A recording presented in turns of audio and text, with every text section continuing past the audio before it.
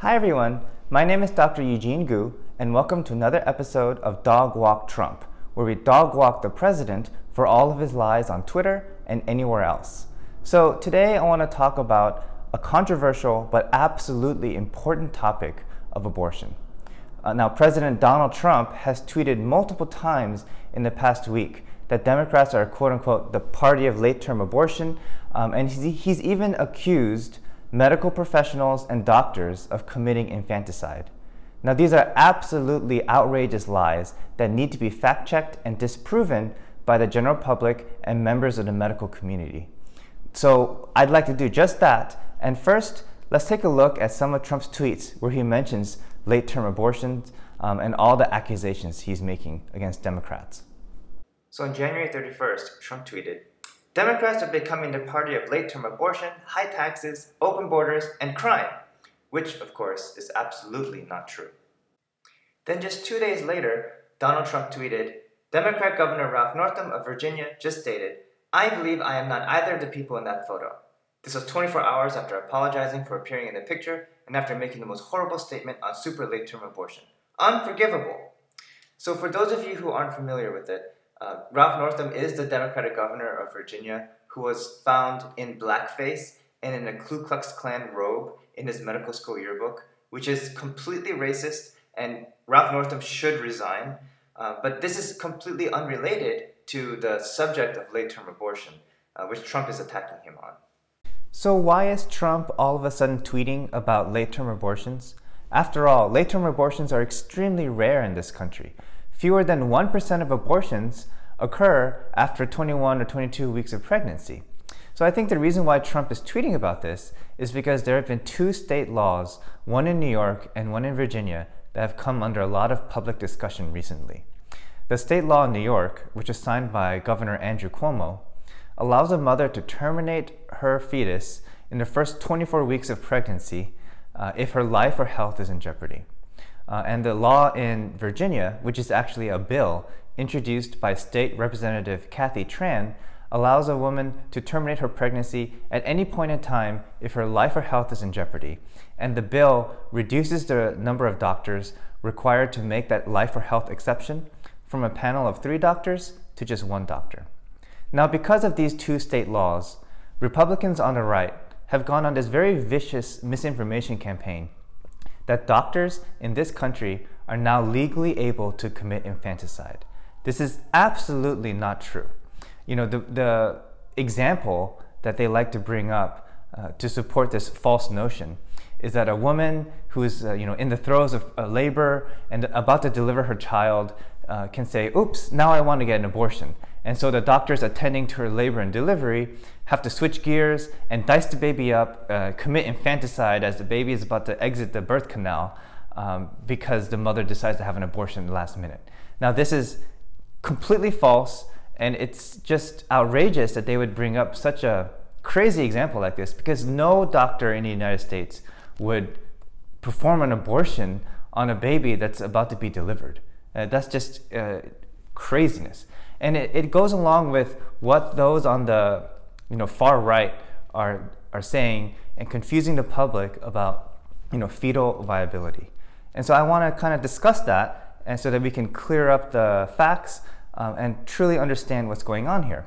So first, I want to talk about conditions in which the fetus will not survive, no matter if it's carried all the way to full term and delivered. Some conditions like that include anencephaly, where a baby is born without a brain. So if a fetus does not have even a brain at all, there's no way that it's going to survive. And those babies or those fetuses with anencephaly, if carried to full term, will just die immediately after birth. And it's not like they actually even lived in the first place because they had no brain. Another condition called bilateral renal agenesis is where a baby is born without any kidneys. So first of all, a fetus needs to have working kidneys to produce a fluid called amniotic fluid, which cushions the baby inside the mother's womb. Without that fluid, the baby has a lot of skeletal abnormalities. Everything gets all squished and crunched, and the baby gets very severely deformed. The lungs don't even work properly. It's called Potter syndrome. because there's not enough of this amniotic fluid that the kidneys are supposed to produce to cushion the baby from harm when it's in the mother's womb. So the babies with bilateral renal agenesis not only have Potter syndrome, and they don't have working lungs, they don't even have kidneys. So when they are born, they survive for like a day or two, and they pass away very painfully. So there are conditions, fatal conditions and severe abnormalities within the fetus, such that it is not viable no matter what age. It could be 24 weeks, it could be 28 weeks, it could be 35 weeks, it could be just born. But these babies with severe abnormalities are not compatible with life.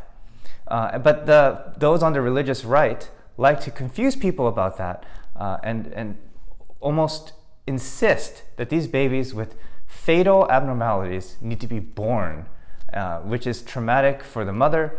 It's cruel for the fetus who has to experience, having to die so painfully once it's born. And so that's really immoral and wrong.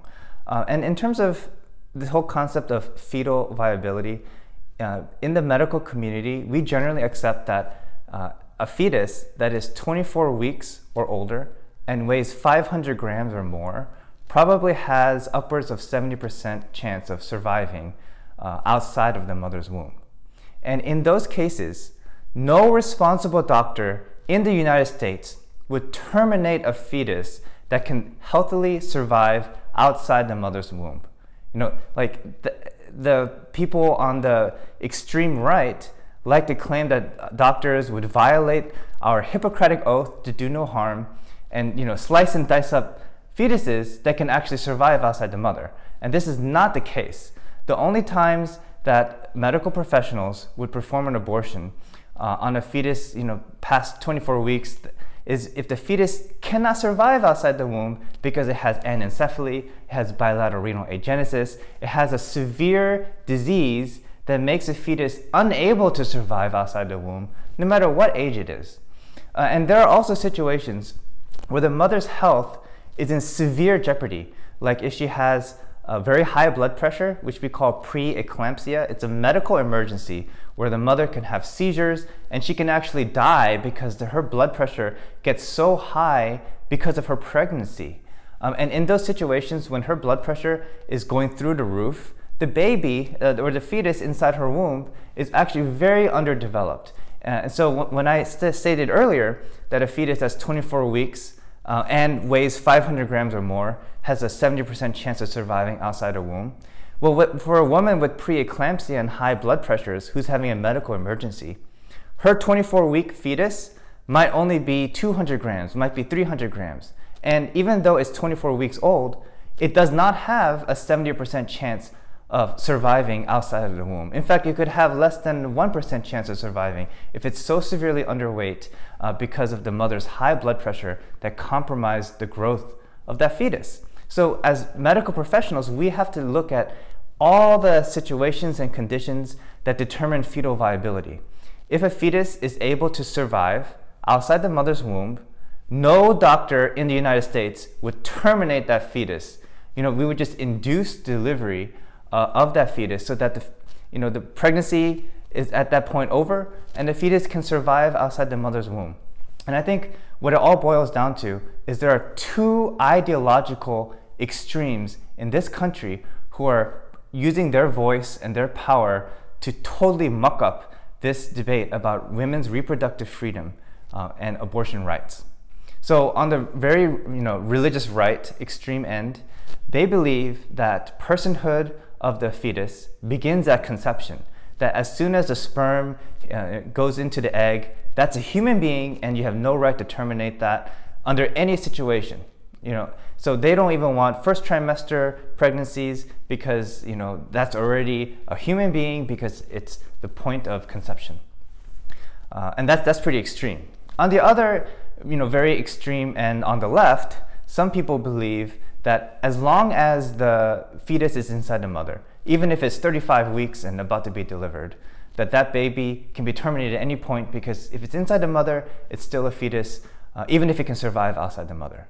So that's also pretty extreme, and I don't think many Americans believe in that. And I certainly know that there is no doctor in the United States, no responsible doctor at least, who would terminate a healthy fetus that can survive outside of the mother's womb.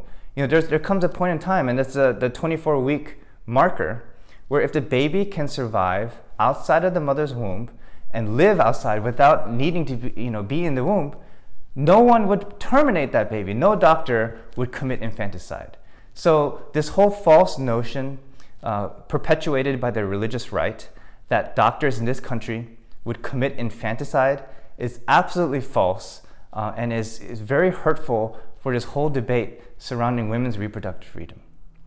So anyway, that was pretty long, but I just wanted to fact check the president, and I wanted to make sure that both Trump and the Republicans are not able to dominate this debate about quote-unquote late-term abortions and spread the false notion that doctors in this country are murdering infants and committing infanticide. So, thanks for your time and for watching this video, and hope to see you guys next time on another episode of Dog Walk Trump. Okay, bye.